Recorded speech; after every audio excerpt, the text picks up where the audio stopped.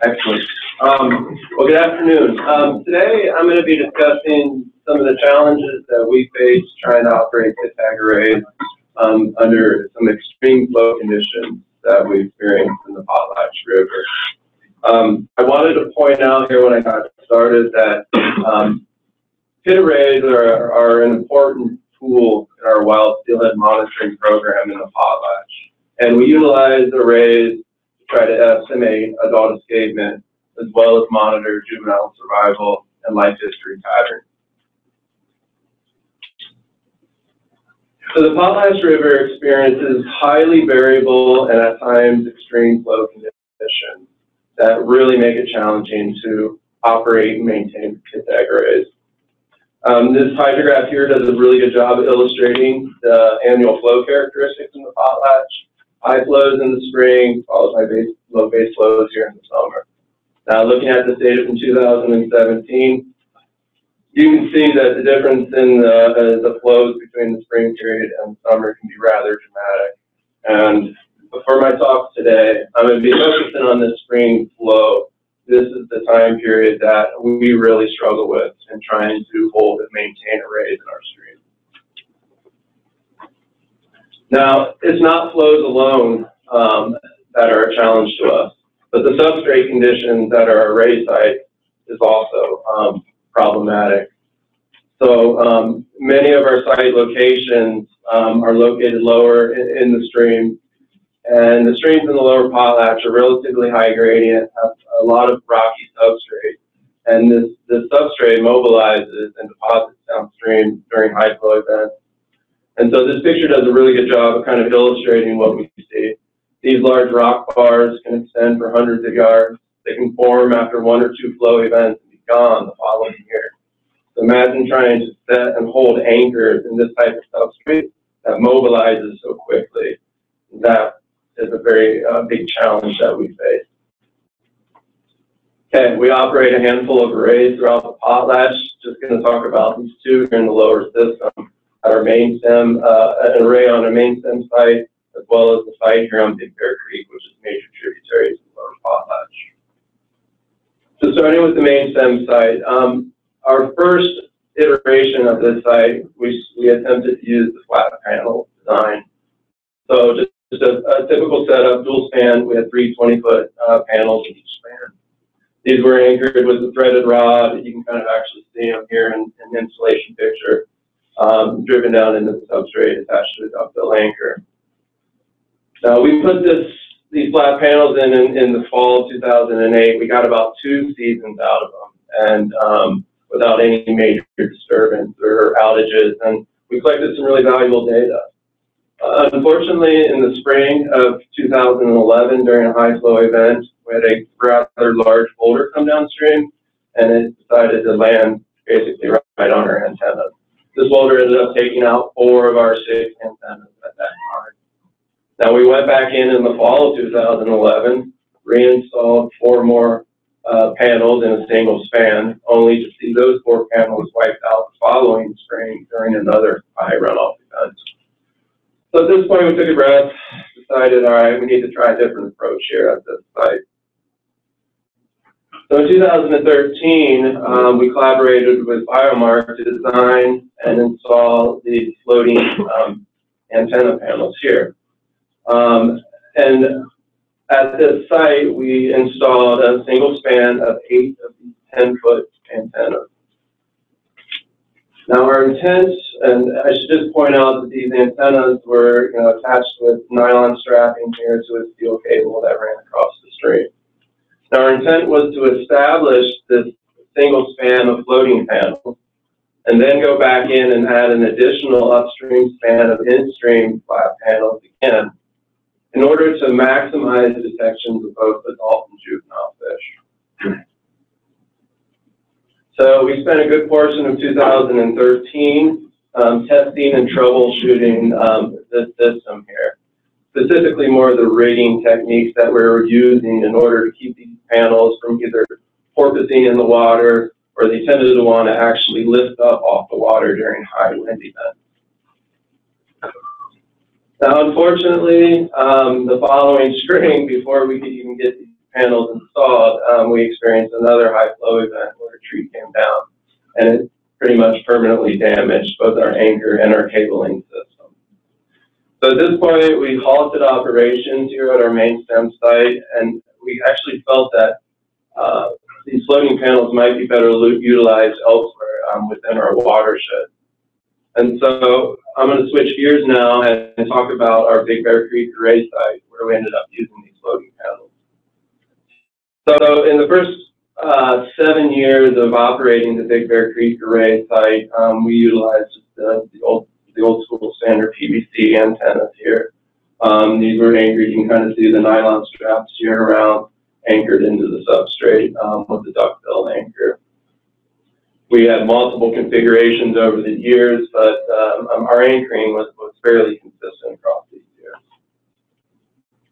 Now, over these 7 years, we were plagued by consistent and frequent loss and damage of these antennas.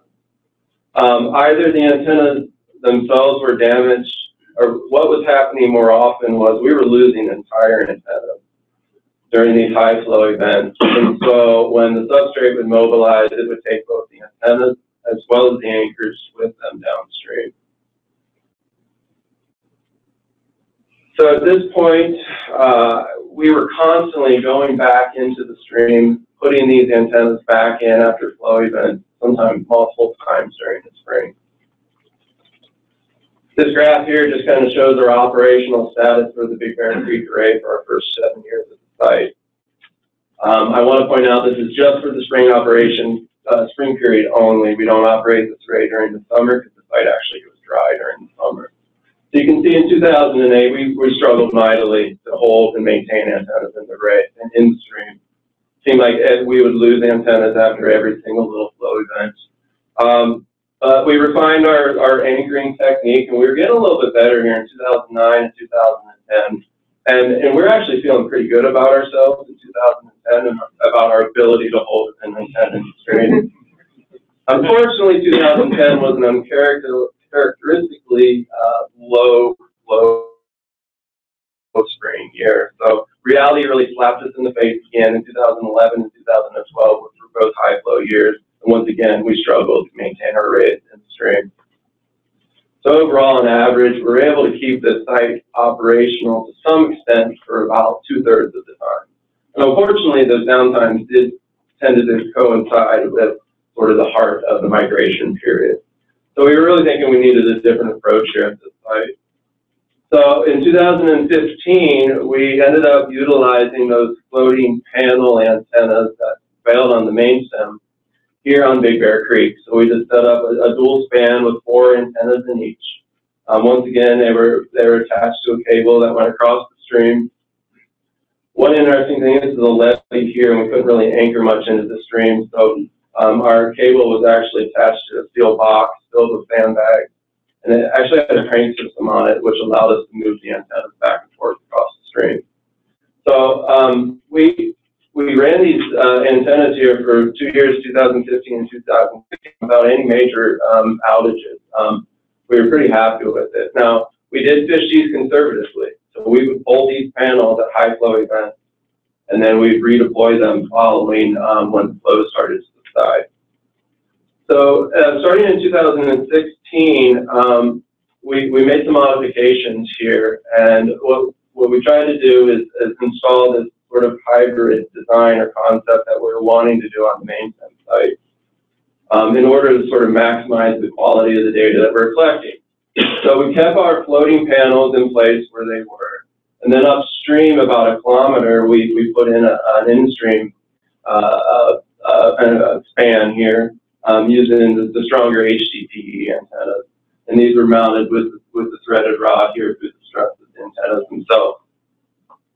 And our thought was that, you know, this combination design would do better for maximizing detections of juveniles and adults. The floaters did a really good job with juvenile detection. Those juveniles higher up in the water column, those antennas did well with the juveniles. Whereas the in-stream antenna did better with the adults that were lower down, working their way up the bottom.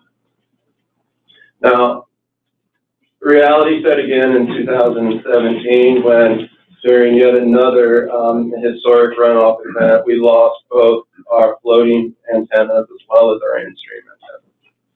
Now, the good news is we were able to recover all of our floating panels, some of which made it a couple miles downstream. And actually, one encouraging aspect of the failure of the in-stream site was we actually held our anchors. And what ended up happening is we actually snapped the struts off the antennas themselves. And so what we think happened is we had excessive scouring at the site, which allowed the antennas to vibrate, and it actually snapped the plastic welds. So we were actually encouraged by the fact that we held our anchors for once. And so, you know, silly or not, we decided to go ahead and reinstall this again here this spring. We addressed the scouring issue, and we're kind of utilizing this hybrid design moving forward, and hopefully we'll be able to hold these in the system a little bit longer. So just to wrap things up here, you know, our sites on the lower potlatch, especially these floating panels, require constant maintenance and oversight. You're constantly addressing and messing with the rigging technique to get the panels to sit on the water. In contrast, we have other sites in the upper potlatch that, as mentioned before, relatively little maintenance compared to some of these lower sites. We're continuing to tinker with our design and evolve it and change it over time in order to maximize the data that we're collecting. We really feel that this hybrid design that we're working with right now kind of gives us the best of both worlds in terms of juvenile and adult detection. We tend to think of the arrays as more of a continual investment than a one-time cost. And so we try to be really proactive in both our funding and staffing to keep these sites operational. And lastly, I think we're really pushing the limits of some of the current systems on the market, both in terms of the availability of anchoring systems and the materials that these antennas are made of themselves. So hopefully over time we'll continue to see innovations in these issues and aspects that will allow operating arrays in such a highly variable and extreme system more feasible moving forward. Thank you.